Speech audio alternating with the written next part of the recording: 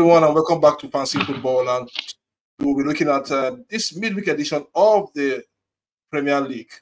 We'll be predicting this matches, the 6 matches for this week, starting from Arsenal versus Chelsea. And with me on the show today is no other than the lost son of fancy football, Arome. Arome, good afternoon, and how are you? Oh, thank you. Good to be back. Philip, it's nice being back. It's nice being back. Yeah, it's nice to have you on the show. We've tried to have you, but during the Nations Cup, but you had a very busy schedule in Abidjan. But good to have you on this edition of the prediction segment of the Premier League. A lot of things have happened. Yes, a lot of things have happened, and a lot of things will continue to happen in football. Continue to happen.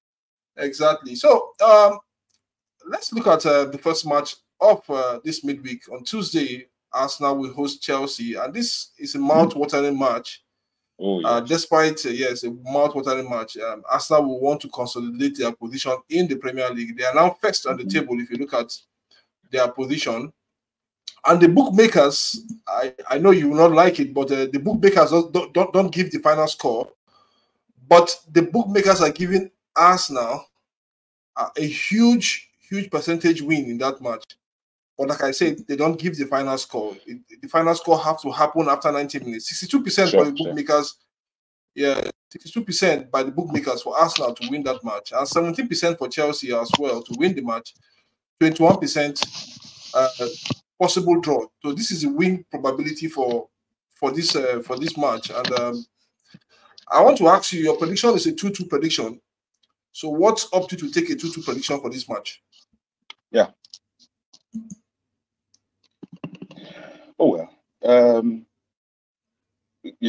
lot of times, some of these predictions or the bookmakers, things they look at are not what the regular fans they look at. They look at variables, they look at these, they look at fitness and all of that. But we, the fans, we who like to predict, analysts, as you might want to call us, we like to look at form, the current form of the team, regardless of history. When you talk of history, you look at Chelsea and Arsenal. It has never been an easy run. No matter the position on the table, any of the team is, it is never a game where you feel, oh, going into the match, it's going to be one side. It's going to be Chelsea's game. It's going to be Arsenal's game. No, it's always a huge run. And you look at the form of both teams coming into this match. You see Arsenal having winning just 2 matches, losing 2 and drawing 1. That's in all competitions now. Yeah. And you look at Chelsea winning 2, drawing 2, and losing 1. So if we want to talk about form, you're looking at Chelsea looking to nip the bud. Arsenal are beginning to have their players return from injuries, but will they all be match fit before the encounter? That is where the question is going to lie. Chelsea are also beginning to have 2 players back from injury. The last game, Chilwell featured, albeit he didn't play so well. It wasn't convincing enough, but you expect him to be at least better than he did against City in the FA Cup. And Chelsea's only loss in the last 5 matches was against a good City team, albeit they were a bit tired. Chelsea just couldn't convert their chances. What we're saying today would have been a different ball game if Chelsea had converted their chances. So you look at that. That's where the problem comes, because the top striker in Jackson isn't converting so much. Other players on the team are having to convert. Palmer coming in, Mudryk and Midweek and all of that, having to come in to rescue the team when they win matches. You see Chelsea winning Everton 6-0, and you expect to have your top 9 scoring the hat trick, but you're having your right winger, having to score up to 4 goals in a single game. So it says a lot about your top 9. So that is the only problem Chelsea are going to have. But again, Arsenal are having the same issues. Their struggles in their last 5-7 matches have been because they've not been scoring goals, but conceding. If you concede and you don't score, you lose games. So both teams are having the same issues. They have wonderful playmakers, they have wonderful goalkeepers, they have good defensive midfielders, they have good ball carrying midfielders up forward. But the problem they've had from the start of the season, let me not say from the start, because Arsenal started better. Gabriel Jesus was converting, Nketiah coming in, he was scoring as a top 9, but somehow from the after the Christmas and the New Year break, they started falling off. When injuries started coming in, both of them started having issues. But by and large, both teams are struggling in front of goal, but they are not defending so well to stop goals going into their net. So I'm giving the 2-2 because these two teams have deadly wingers, deadly midfielders that can score, and they both have among the best two penalty takers in the league currently in Jorginho and Palmer. They're in these two teams. So when you bring in penalties, they have the players to score. So I'm giving the 2-2 as a fair result for the match. It can change, but that's my own prediction from their form so far. Okay, next matchup is Wolf at the Molineux against Bournemouth. If you look at Wolf, last time out they played Arsenal, and you expected them to give a good account of themselves against Arsenal, but Arsenal went on winning the match by 2-0. Now, what do you expect between them and Bournemouth, knowing that Bournemouth are also firing from all cylinders? Just a loss and a draw, and 3 wins in their last 5 matches for Bournemouth. And if you look at the Wolf running, not really good in the league. Not that they are not in a good position in the league standard as a mid-table club, but you expected more from them, knowing their antecedents. So, how do you think that these two teams will match up, knowing fully well where they stand in the table? Okay. I think my prediction, I gave Wolf the victory here, right? Yeah, it's a 2-1 victory for Wolf. Yes. I did that because over the season, Wolves have been able to stand and be counted when they play the likes of the Bournemouth, Nottingham Forest, and then the bottom half teams. They found a way to get results from these guys. They've struggled playing against the big boys and the mid-table teams, and so that's the reason. But you look at the current form of both teams, Bournemouth should blow them off. But considering the antecedents so far this season, Wolves have been able to get results, needed points off these mid-table teams, and then the teams down the table. And so that's the reason. But they've not stopped conceding goals. The reason I put 1 goal there, and then they get the 2 goals up. Cunha is still firing. He will be available and should be on target that day. Except the Bournemouth defender who has been out for a while will be back. And even if he's back, I'm not sure he would be match fit to play against them. So Cunha will be a handful for the Bournemouth defenders. So a 2-1 is my prediction. Next up is the match between Crystal Palace and Newcastle. Looking at Crystal Palace, I think the new manager begin to find his feet on grounds, trying to stamp his authority on the team. For Newcastle, they are getting their players back gradually. They've been taking results left, right, center, knowing fully well that they can get a place in Europe at the end of the day. Maybe in the Europa Cup at the end of the day. They are currently 6th position in the league. And if they win against Crystal Palace, a very difficult Crystal Palace team to play, and knowing fully well that Crystal Palace also, we watched their match against. So they played Man City and Liverpool back to back. Against City, they threw their weight. But it seems the weight wasn't really enough, so they lost that match by 4-2 to City. Then people expected them to melt away in Anfield. They went to Anfield, got a goal. They almost scored. They almost scored a second and a third goal. They almost did. Almost immediately. Exactly. Ebere Eze was there. The likes of Odyssey, all of them in top form. Mateta also, the top striker also. They did their best, and they were the team that reshaped the title race over that weekend. We thought Arsenal would take advantage and extend the lead also in that weekend, but Arsenal also failed to Aston Villa. So, like I said, and I told them OC last time when he was on this show, I said Aston Villa and Crystal Palace are the team of the week for me, because they did their business individually. And looking at what they did, if you watch them against West Ham in the first half, they are beating West Ham 4-0. It's surprising. I'm seeing that and I'm surprised. Yeah, so so how do you think it will pan out for Newcastle at the Shawless Park, Oh, which is a very difficult ground to play? it is a very, very difficult ground to go and get points. But you know, I feel Newcastle might just be too much of a hard nut for them to crack. Okay. Newcastle know that they need the 3 points from that match. It's a mandatory 3 points. The reason is Chelsea still have a game in hand, and in the league, Chelsea have been beginning to put in some winning streaks and not losing matches. Their last 5 matches now in the league, Chelsea have actually not lost, and they've been putting on some winning streaks now. And there's no certainty anywhere that Chelsea will not win the standing match, the outstanding match at hand. And if Chelsea gets to win that, it puts Newcastle, Chelsea, and United on 50 points. Albeit Newcastle will be above with goal difference, but Chelsea will now be on goal difference above United.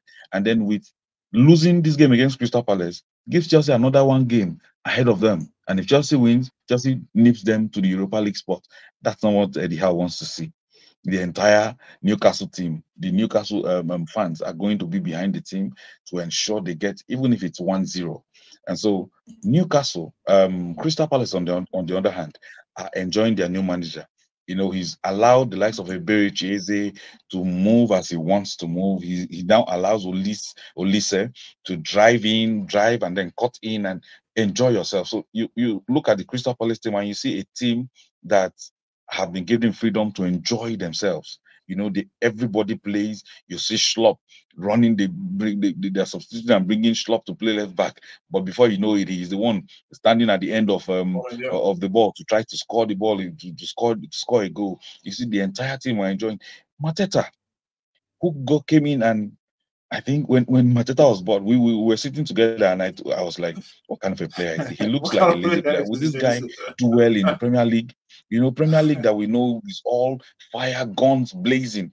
And somehow, Mateta, under this new manager, he's beginning to do well. He's beginning to know where the net is, and begin to try to find the net. I mean, the fact that he is now aware of the other attackers around him, where he tries to have a proper hold up play and then bring in the team and the other attackers to play with him, and it's working. It's working for the team. So it's going to be a hard one for Newcastle, but I feel Newcastle might just have a little bit more, you know, to push them just over the line.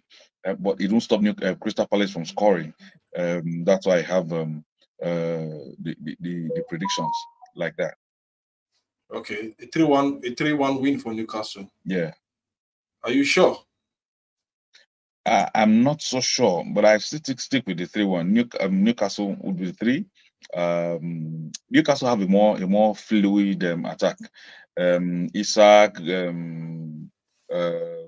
what's his name? The one from Everton now, the little boy, is doing so well. Chelsea were going to buy him, but he slipped through their fingers.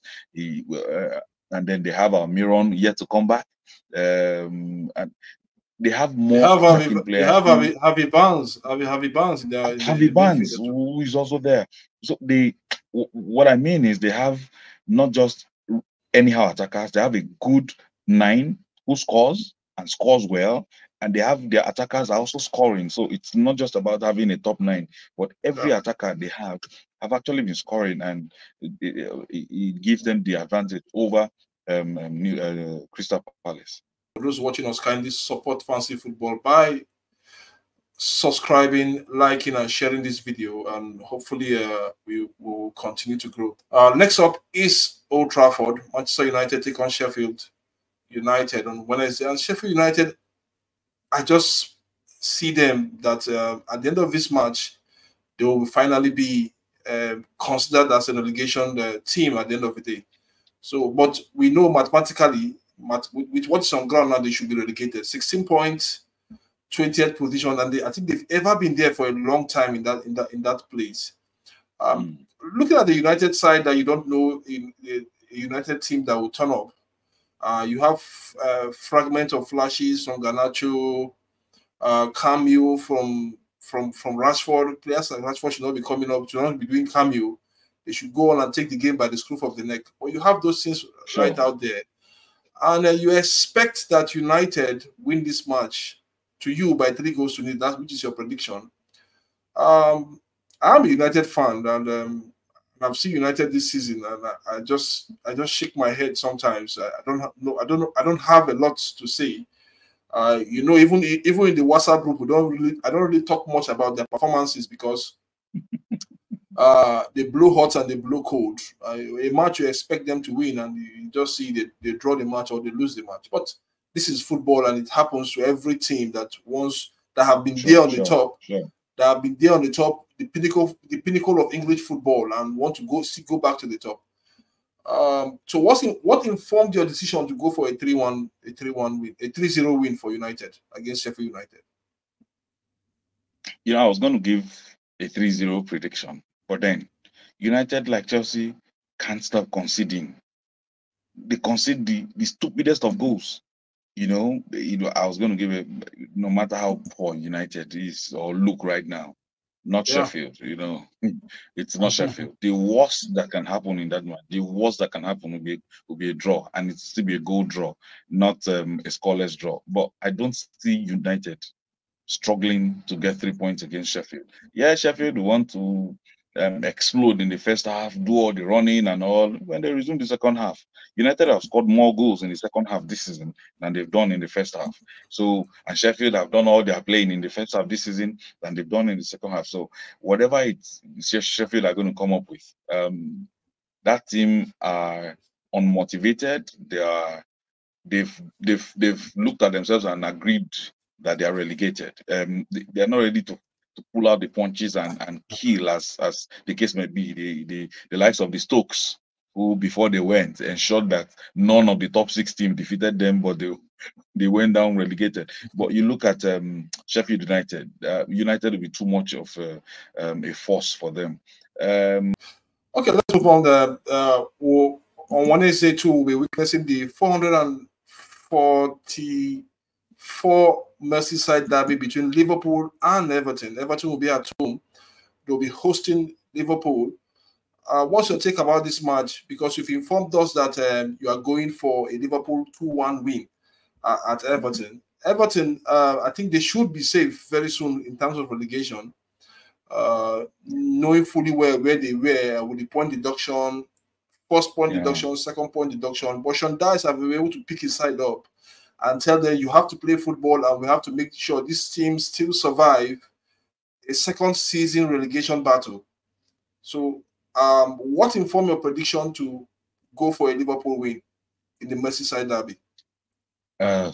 Liverpool are currently too much. It will be too much for them to handle. I mean, if they couldn't handle this Chelsea team, when I say this Chelsea team, I wouldn't like Chelsea fans to think I'm talking down on Chelsea, but you look at the form the team is in compared to the form Liverpool are in, you wouldn't want to compare. And you look at this Chelsea side putting 6 goals past a fairly good Everton side, who have some of their key players out injured and will not be available against Liverpool. A Liverpool side that now have their own players running back from injuries and are beginning to put the force together. We might want to say a few of their key players look a bit tired and are not delivering as much as they're supposed to do. I believe the Champions League game, Klopp shot himself with his selection. Endo has started proving himself to be the man to depend on. Somehow he refused to start Endo and went to the Szoboszlai, McAllister. McAllister isn't a DM. I keep saying this. Even at the national team, when the game was on and we're having a debate, I told even at the national team, Enzo Fernandez at Chelsea plays behind him.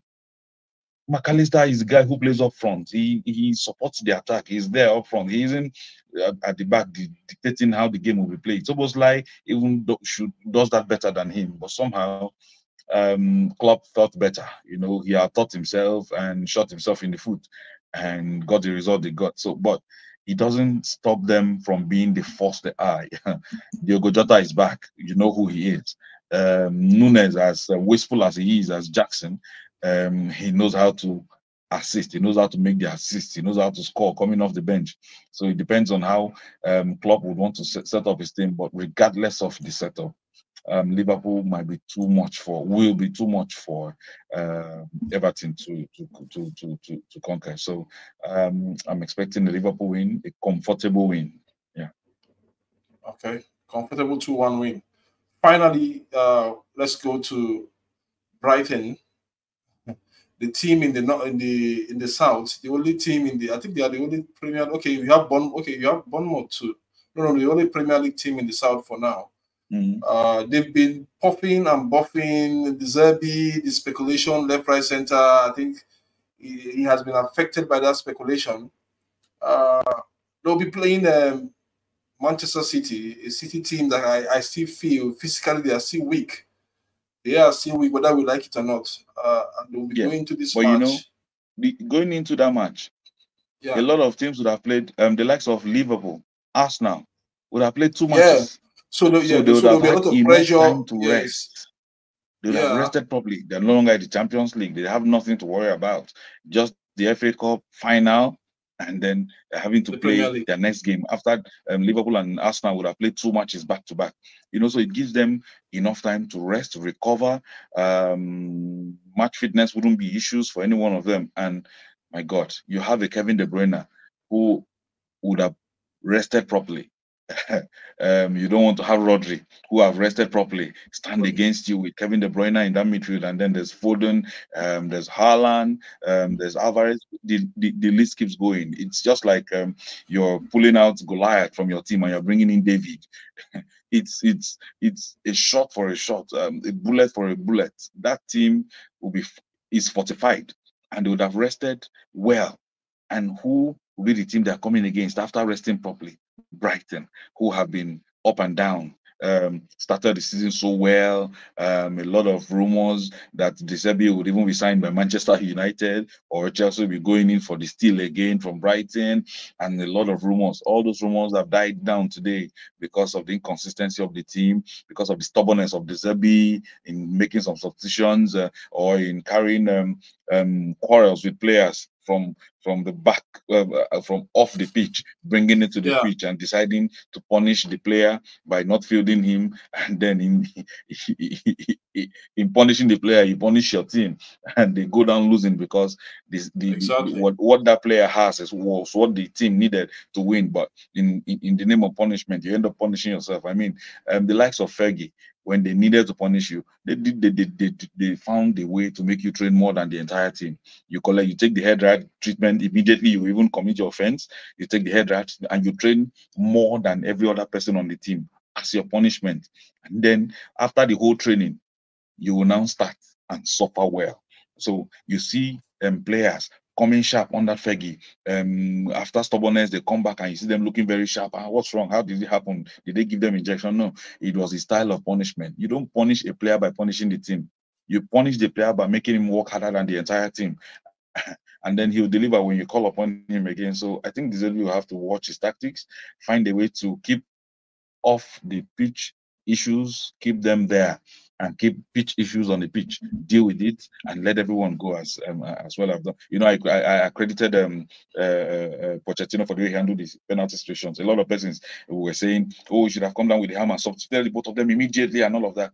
He decided to go the other way. He let them be, brought them out later, so it doesn't look like he was pulling them out because of the penalty situations. And when they're coming out, a lot of persons were saying, "Oh no, why did he even hug them? They are his boys. Don't forget, these boys are teenagers." So a coach is supposed to find a way to send this message across to them. And after the hugs, for the cameras to see and the fans to see, when they went Yeah, back door, he hammered them well, and then came to the media. And then when they asked him, he told them what he told them and how he has warned them this will be the last. And if it ever happens again, exactly. he's going to deal with them squarely. So you look at how Pochettino is trying with these young lads.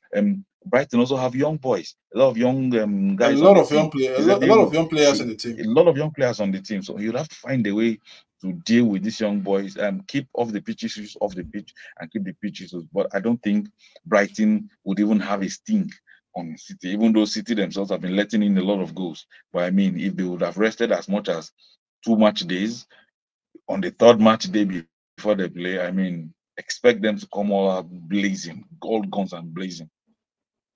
So 3-1 for City. Yes. Thank you. It's nice to have you on the show, Arome. Arome is the owner and founder of is it Arome Sport or Arrow Sport? Yeah, Arome Sport on Facebook. On Facebook, please kindly go there. Really good, rich content from that Facebook page. I think every day updated, so you can go there and find breaking news, live videos as well from Arome Sport as well. Thank you for having you on Fancy Football, and we'd love to have you again. No dull moment with you whenever you're here on the show. It's good to be back.